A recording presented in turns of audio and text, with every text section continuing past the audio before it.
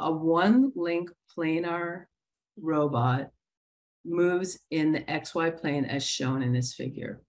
For the given L, I guess this is L, even though it's not labeled, and theta, this is theta.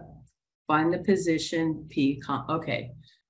I want to drop this down because if I want to know what X is, it's this distance here. And if I want to know what Y is, it's this distance here.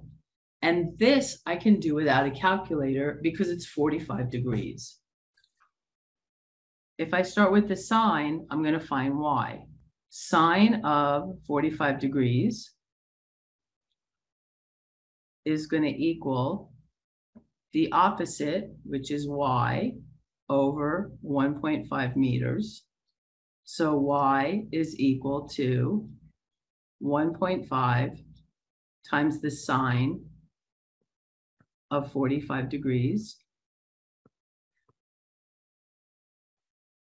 which is equal to 3/2. I'm just going to change it into fractions because without a calculator, it's much easier to work with fractions than decimals.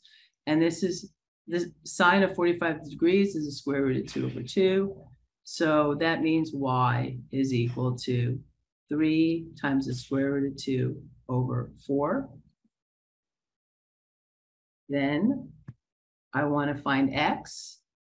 X is the adjacent, so I just use the cosine of 45 degrees. And that's equal to X over 1.5. Again, 1.5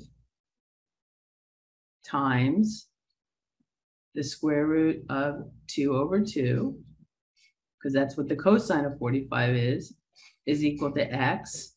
And it's exactly the same numbers. So X is going to be exactly the same. 3 times the square root of 2/4. My P of X comma Y is equal to 3 times the square root of 2/4, comma 3 times the square root of 2/4. And that should make sense because a 45, 90 degree angle means that this also is 45 degrees. And if the two angles are the same, the sides opposite them have to be equal. So X has to be equal to Y. And that is actually the entire problem. That is actually complete. Thanks for watching.